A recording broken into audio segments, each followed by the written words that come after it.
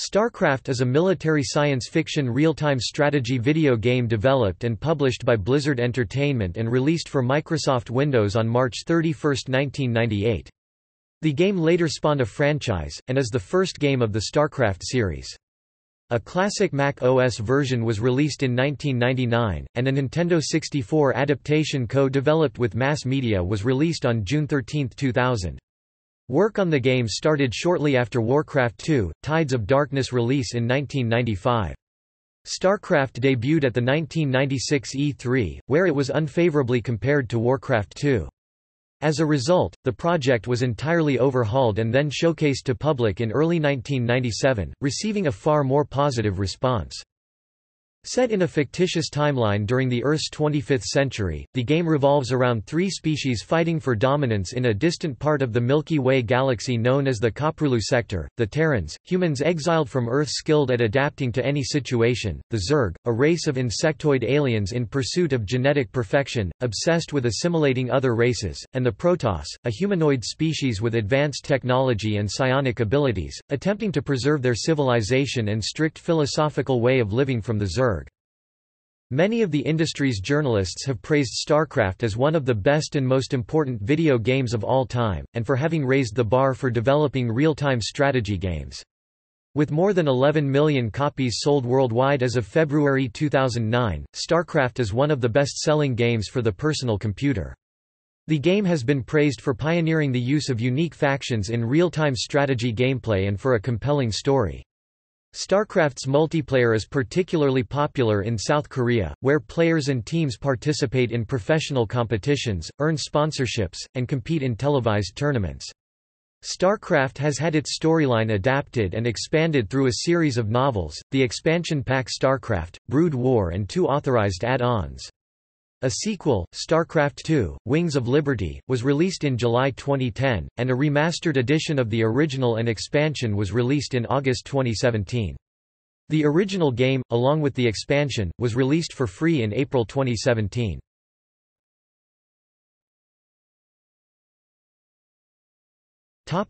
Gameplay. Blizzard Entertainment's use of 3 distinct races in StarCraft is widely credited with revolutionizing the real-time strategy genre. All units are unique to their respective races, and while rough comparisons can be drawn between certain types of units in the technology tree, every unit performs differently and requires different tactics for a player to succeed. The psionic and technologically adept Protoss have access to powerful units and machinery and advanced technologies such as energy shields and localized warp capabilities, powered by their psionic traits. However, their forces have lengthy and expensive manufacturing processes, encouraging players to follow a strategy of the quality of their units over the quantity. The insectoid Zerg possess entirely organic units and structures, which can be produced quickly and at a far cheaper cost to resources, but are accordingly weaker, relying on sheer numbers and speed to overwhelm enemies. The humanoid Terrans provide a middle ground between the other 2 races, providing units that are versatile and flexible. They have access to a range of more ballistic military technologies and machinery, such as tanks and nuclear weapons. Although each race is unique in its composition, no race has an innate advantage over the other. Each species is balanced out so that while they have different strengths, powers, and abilities, their overall strength is the same. The balance stays complete via infrequent patches, game updates provided by Blizzard. StarCraft features artificial intelligence which scales in difficulty, although the player cannot change the difficulty level in the single-player campaigns. Each campaign starts with enemy factions running easy AI modes, scaling through the course of the campaign to the hardest AI modes. In the level editor provided with the game, a designer has access to 4 levels of AI difficulties: easy, medium, hard, and insane, each setting differing in the units and technologies allowed to an AI faction and the extent of the AI's tactical and strategic planning. The single-player campaign consists of 30 missions, split into 10 for each race.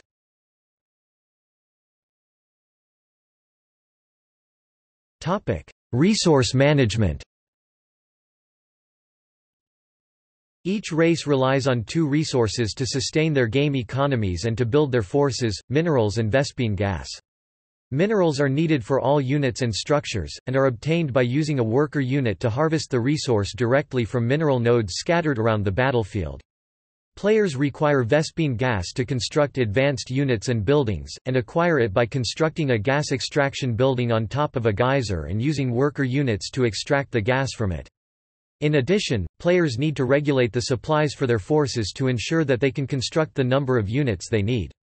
Although the nature of the supply differs between the races, Terrans use physical supplies held in depots, Protoss use psionic energy channeled from their homeworld via pylons, and Zerg are regulated by the number of controlling overlord units present.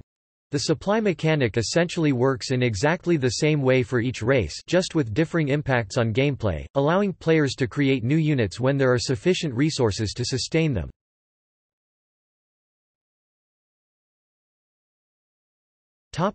Base construction. Protoss and Zerg building construction is limited to specific locations. Protoss buildings need to be linked to a power grid, while almost every Zerg structure must be placed on a carpet of biomass, called creep, that is produced by certain structures. Terran buildings are far less limited, with certain primary base structures possessing the ability to take off and fly slowly to a new location. Terran buildings, however, require the worker unit to continue construction on the building until it is completed. Also, once a Terran building has taken a certain amount of damage, it will catch fire and can eventually burn to the ground without further enemy action if repairs are not performed by a worker unit. The Protoss, by contrast, only require a worker unit to begin the process of transporting a building to the theater of operations via warp, and their building's shields, but not their structure, are regenerative. The Zerg worker unit physically transforms into the structure created, which is capable of slowly healing itself.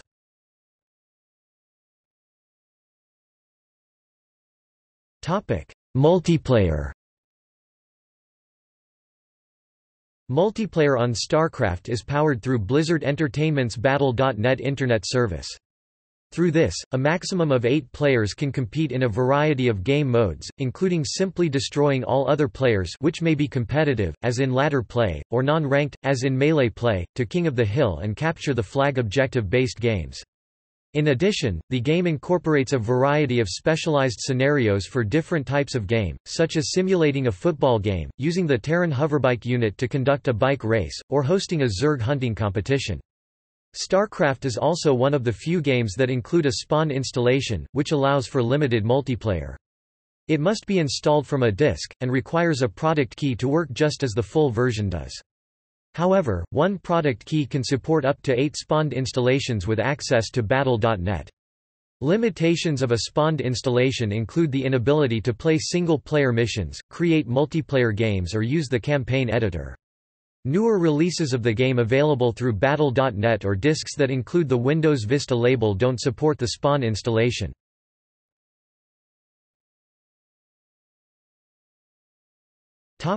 Synopsis.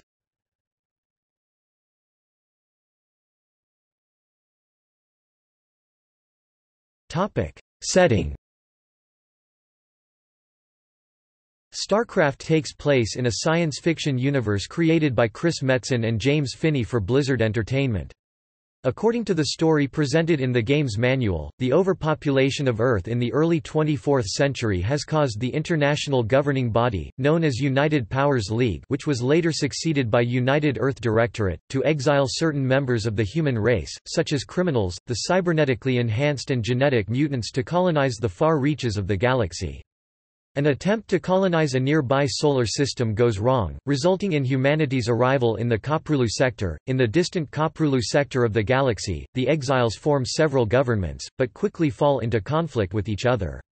One government, the Confederacy of Man, eventually emerges as the strongest faction, but its oppressive nature and brutal methods of suppressing dissidents stir up major rebel opposition in the form of a terrorist group called the Sons of Korhal. Just prior to the beginning of the game, in December 2499, an alien race possessing advanced technology and psionic power, the Protoss, makes first contact with humanity by destroying a Confederate colony world without any prior warning. Soon after this, the Terrans discover that a second alien race, the insectoid Zerg, has been stealthily infesting the surface of several of the Terran colonies, and that the Protoss are destroying the planets to prevent the Zerg from spreading. With the Confederacy threatened by two alien races and internal rebellion, it begins to crumble.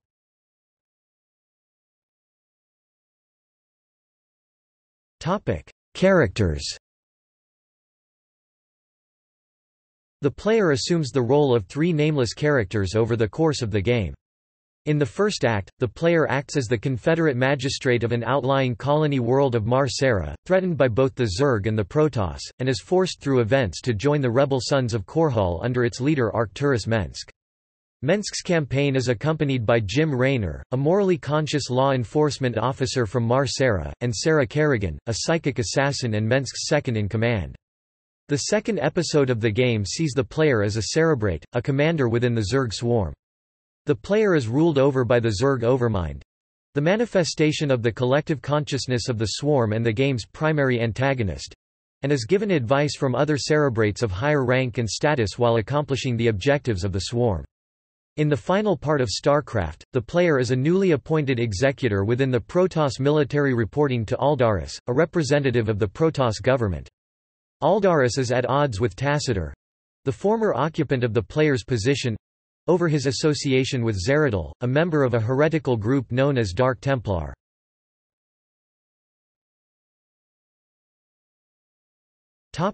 Plot.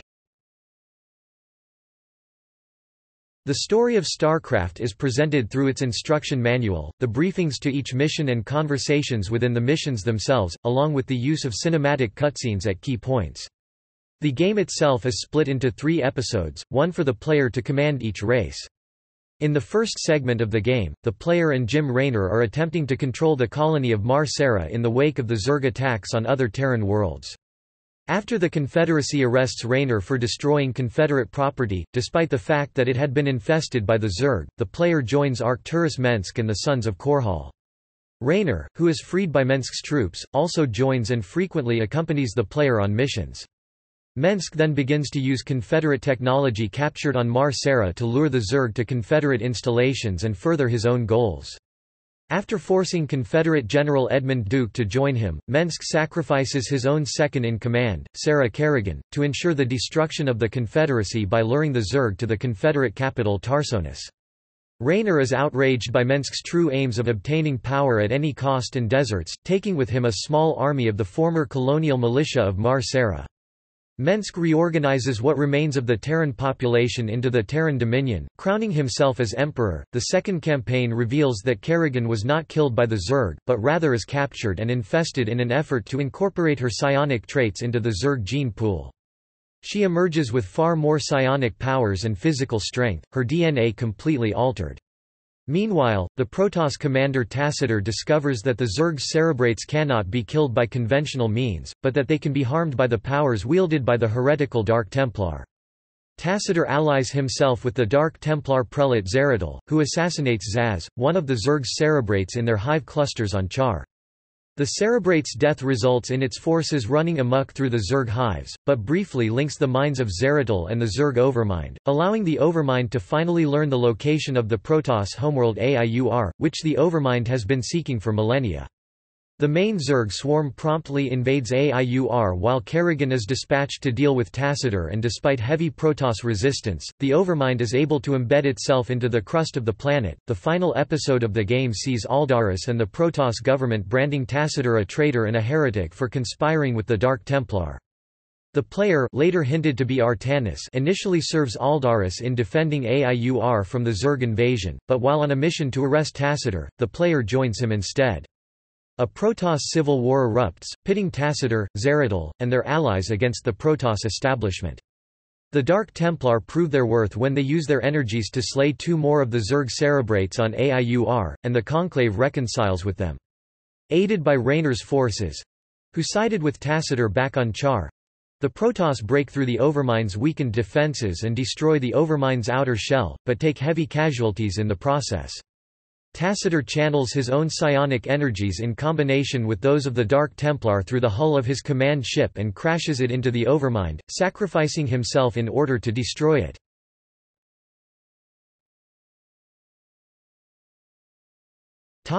Development.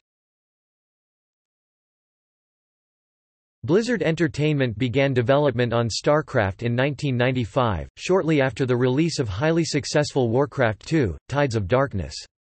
Using the Tides of Darkness game engine as a base, StarCraft made its debut at E3 1996. The version of the game displayed, assembled by the team's lead programmer Bob Fitch, received a rather weak response from the convention and was criticized by many for being Warcraft in space. As a consequence, the entire project was overhauled, bringing the focus onto creating 3 distinct species.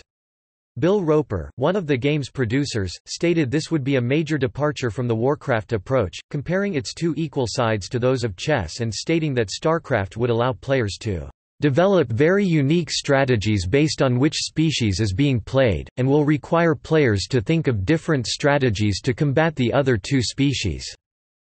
The hand-drawn graphics seen in the E3 version were also replaced with rendered graphics. In early 1997, the new version of StarCraft was unveiled, receiving a far more positive response. However, the game was still marred by technical difficulties, so Bob Fitch completely redesigned the Warcraft II engine within 2 months to ensure that many of the features desired by the designers, such as the abilities for units to burrow and cloak, could be implemented. Later improvements to the game included pre-rendered sprites and backgrounds, constructed using 3D Studio Max.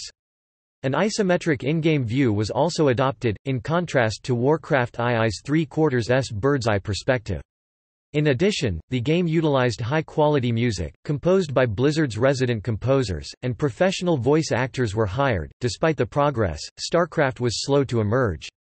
The continual delays inspired a group of StarCraft fans on the official forums who labeled themselves, "Operation, Can't Wait Any Longer," to write a series of fictional stories in which the members of Operation CWAL attempted to retrieve the beta version of StarCraft from Blizzard's headquarters in Irvine, California.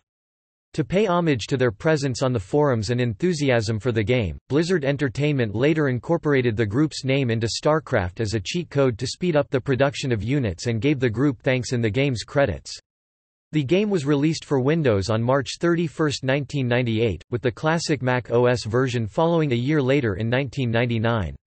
Development on a Nintendo 64 version, StarCraft 64, began in 1999, converted from PC by Mass Media Interactive Entertainment—a subsidiary of THQ—and published by Nintendo. StarCraft 64 was released on June 13, 2000 in the USA and Europe. It was also released in Australia on May 25, 2001.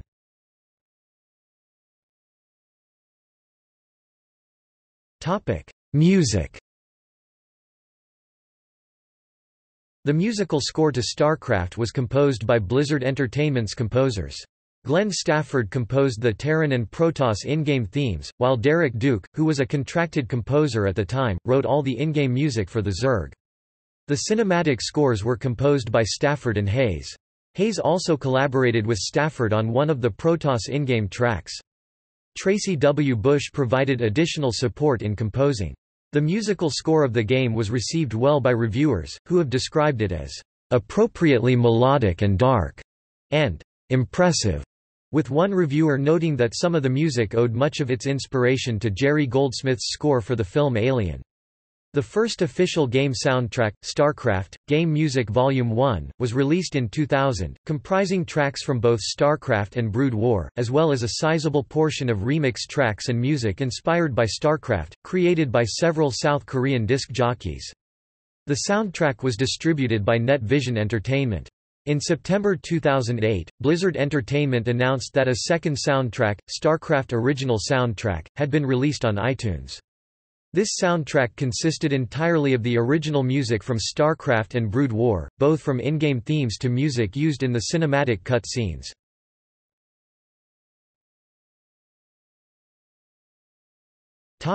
Expansions and versions.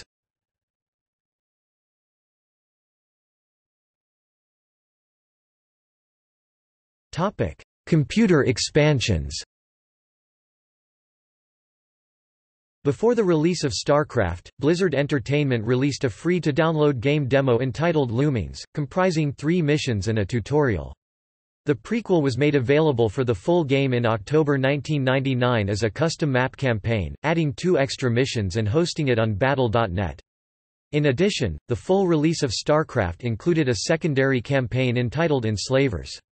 Consisting of 5 missions played as both the Terrans and the Protoss, Enslavers is set in the second campaign in StarCraft and follows the story of a Terran smuggler who manages to take control of a Zerg Cerebrate and is pursued by both the Protoss and Terran Dominion. Enslavers acts as an exemplar single-player campaign for the game's level editor, highlighting how to use the features of the program. StarCraft's first expansion, Insurrection, was released for Windows on July 31, 1998. The expansion was developed by Aztec New Media and authorized by Blizzard Entertainment.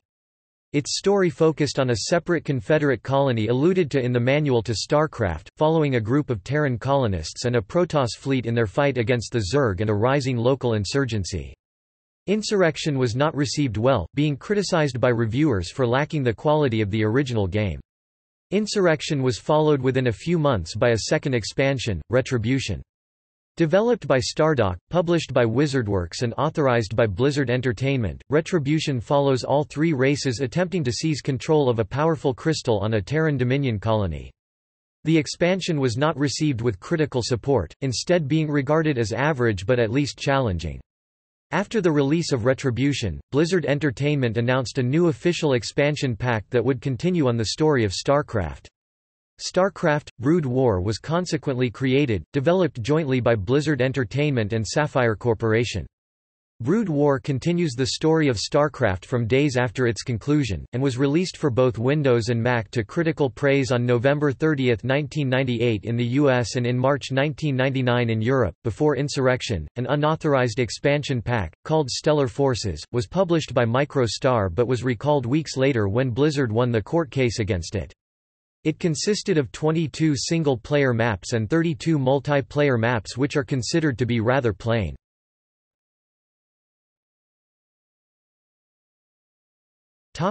Nintendo 64 version. In 2000, StarCraft 64 was released in North America for the Nintendo 64, co-developed by Blizzard Entertainment and Mass Media Inc. and published by Nintendo. The game featured all of the missions from both StarCraft and the expansion Brood War, as well as some exclusive missions, such as 2 different tutorials and a new secret mission, Resurrection IV. Blizzard Entertainment had previously considered a PlayStation port of the game, but it was decided that the game would instead be released on the Nintendo 64. Resurrection IV is set after the conclusion of Brood War, and follows Jim Raynor embarking on a mission to rescue the Brood War character Alexei Stukov, a vice admiral from Earth who has been captured by the Zerg. The Brood War missions required the use of a Nintendo 64 memory expansion pack to run. In addition, StarCraft 64 features a split-screen cooperative mode, also requiring the expansion pack, allowing 2 players to control one force in-game. StarCraft 64 lacked the online multiplayer capabilities and speech in mission briefings. In addition, cut scenes were shortened.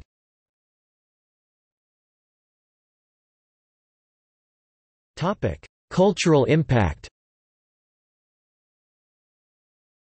In 1999, NASA astronaut Daniel T. Berry flew a StarCraft game disc into space aboard the Space Shuttle Discovery. The game's historic voyage took place during STS-96, the first ever mission to dock with the International Space Station.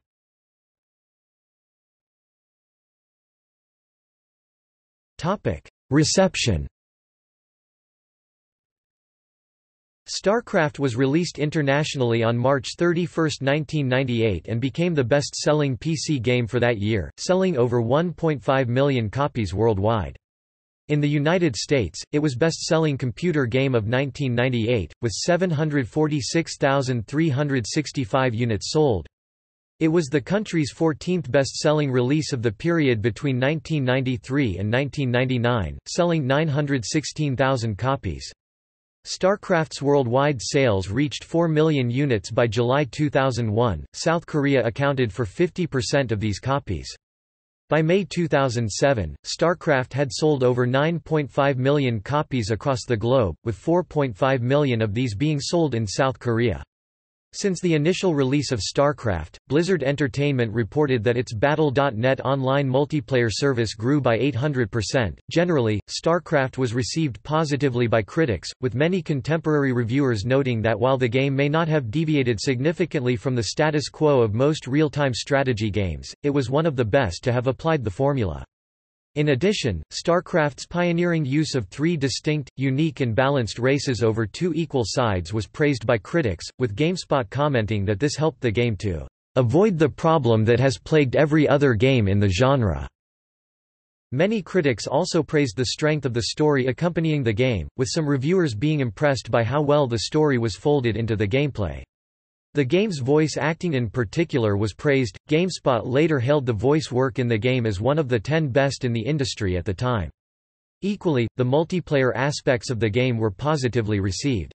StarCraft has received multiple awards, including being named as one of the best games of all time by GameSpot, IGN, and Game Informer.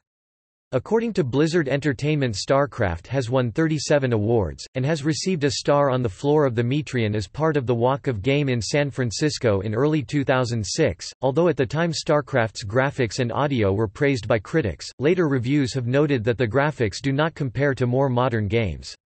The capacity for the game's artificial intelligence to navigate units to waypoints also faced some heavy criticism, with PC Zone stating that the inability for developers to make an effective pathfinding system was the single most infuriating element of the real-time strategy genre.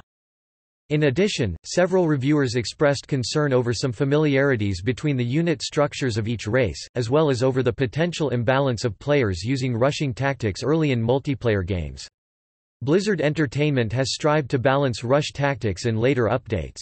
The Nintendo 64 version of the game was not received as positively by reviewers, and was criticized for poor graphics in comparison to the PC version. However, critics did praise the game and mass media for using effective controls on the gamepad and maintaining the high-quality audio. StarCraft won the Origins Awards for Best Strategy Computer Game of 1998.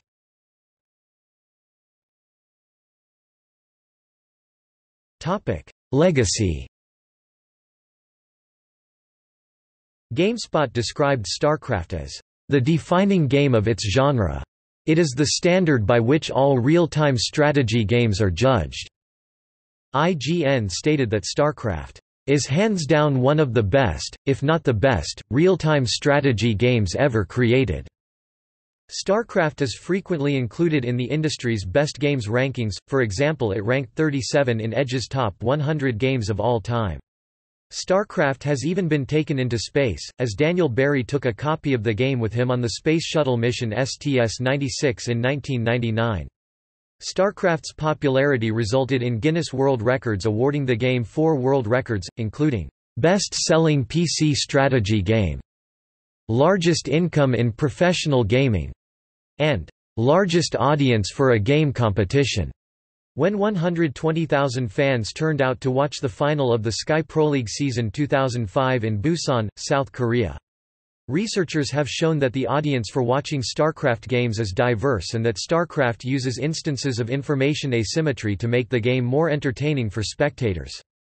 In addition, StarCraft has been the subject of an academic course. The University of California, Berkeley offered a student-run introductory course on theory and strategy in spring 2009. After its release, StarCraft rapidly grew in popularity in South Korea, eventually making its way to become the country's national e-sport after establishing a successful pro gaming scene. Professional gamers in South Korea are media celebrities, and StarCraft games are broadcast over 3 television channels dedicated to the professional gaming scene. Professional gamers in South Korea have gained television contracts, sponsorships, and tournament prizes, allowing one of the most famous players, Lim Boxer Yo Won, to gain a fan club of over 500,000 people.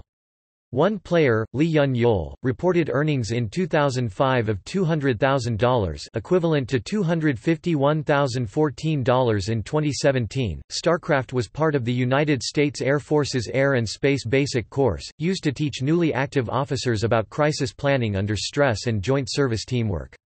Other efforts to make more realistic current-day battle software led to distractions when simulated hardware didn't align with the real hardware active duty officers knew about.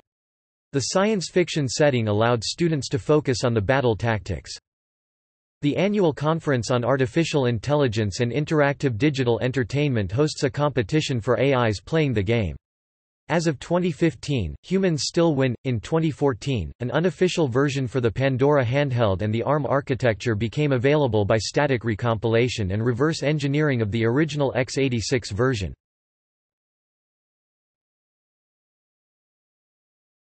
Topic: Merchandise. The storyline of StarCraft has been adapted into several novels. The first novel, Uprising, which was written by Blizzard employee Mickey Nielsen and published in December 2000, acts as a prequel to the events of StarCraft. Other novels, Liberty's Crusade by Jeff Grubb and Aaron Rosenberg's Queen of Blades, retell the story of the game from different perspectives. At BlizzCon 2007, StarCraft creator Chris Metzen stated that he hoped to novelize the entirety of StarCraft and its expansion Brood War into a definitive text-based story. Later novels, such as Gabriel Mesta's Shadow of the Xel'Naga and Christie Golden's The Dark Templar Saga, further expand the storyline, creating the setting for StarCraft II. A number of action figures and collectible statues based upon the characters and units in StarCraft have been produced by Toycom. A number of model kits, made by Academy Hobby Model Kits, were also produced, displaying 1/30th scale versions of the Marine and the Hydralisk. In addition, Blizzard Entertainment teamed up with Fantasy Flight Games to create a board game with detailed sculptures of game characters. Blizzard Entertainment also licensed Wizards of the Coast to produce an Alternity-based game entitled StarCraft Adventures.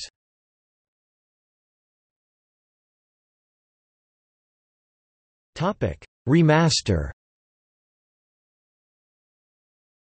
A remastered edition of the game, StarCraft, Remastered, released August 14, 2017, preserves the gameplay of the original while adding support for ultra-high-definition graphics, Blizzard's modern online features, and re-recorded audio, soundtrack and sound effects.